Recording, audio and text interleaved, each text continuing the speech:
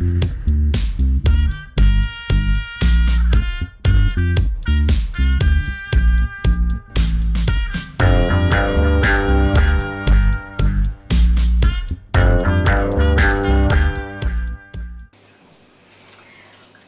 do you think about people that, kind of going back to the issue of feet, what do you think about people that don't have like good, like personal hygiene, should I say?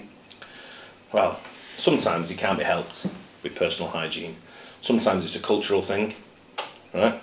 Sometimes it's a belief thing that they can't wear deodorant or they can't do whatever they have to do. They can't brush their teeth during Ramadan, for example, for Muslims. You know, these things behind that which you can make allowance for. And then there's just some people who just have no self-respect, who just smell like shit, right?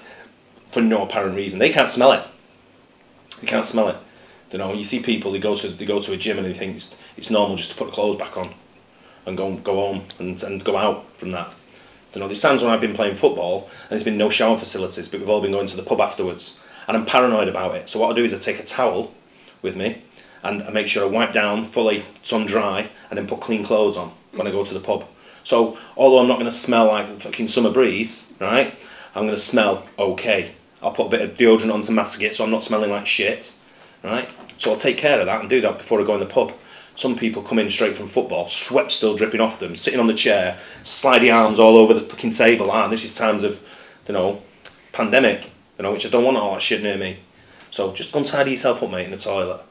Right? Go and have a quick, you know, within shore bath if you want. You know, Earlham bath.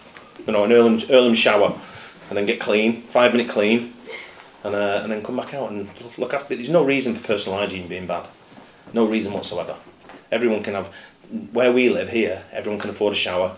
Everyone can afford a bath. Everyone can afford cosmetics to keep them and looking, smelling clean. It's not hard. Stop stinking of shit.